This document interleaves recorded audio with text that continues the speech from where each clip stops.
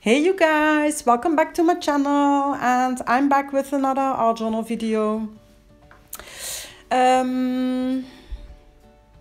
Lately I have started doing art journaling again, and I must say I really am in love doing it. It was my first love to work in my art journal, and for a long time I didn't have any time to work on a journal. I just did classes and a whole lot of paintings to sell, but now I'm back in art journaling and junk journaling, and I love it.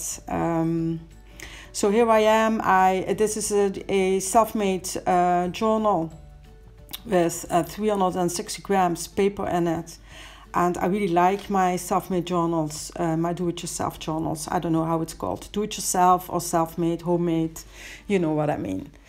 Lately I have developed, or I still am trying to let go of all my perfectionism, and I have started creating these very loose girls, really expressive, and I like it. I really like it a lot. I'm having fun.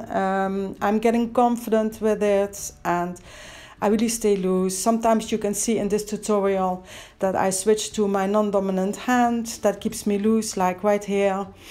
And I love to work with inks, a lot of black, and yeah, I hope you like it. Before I was creating this spread, I was thinking about going live on this channel, but my English is still, I really need to do that sometimes. I love to go live. I love to talk to everybody, and I love to let you see all the mistakes and so on and so on. So maybe in the near future, I will have the courage to go live on my YouTube channel and to play with all of you and talk to you in person, or not in person, but you know what I mean, on the chat. And well, okay. I hope you like it. Please give me a thumbs up, because you know how YouTube works these days. Give me a thumbs up. Just subscribe to my channel if you have not do that yet, and if you haven't do that yet, you know, that's what I mean, right? I